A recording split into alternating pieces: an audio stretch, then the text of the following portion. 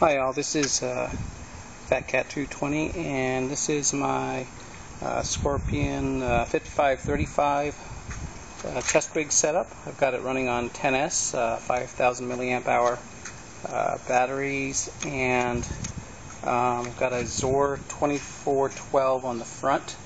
First time I set this up and ran it, I got about anywhere from 18 to 20 pounds of thrust out of this setup, and that's with some batteries that are probably mediocre, maybe a little tired, a little old. So probably do better, a little bit better with newer batteries.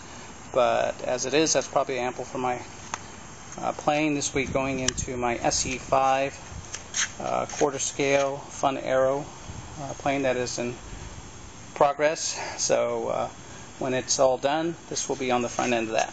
Now I'll go ahead and power it up, and Abu Fletcher asked if he could hear what this would sound like. So here we go.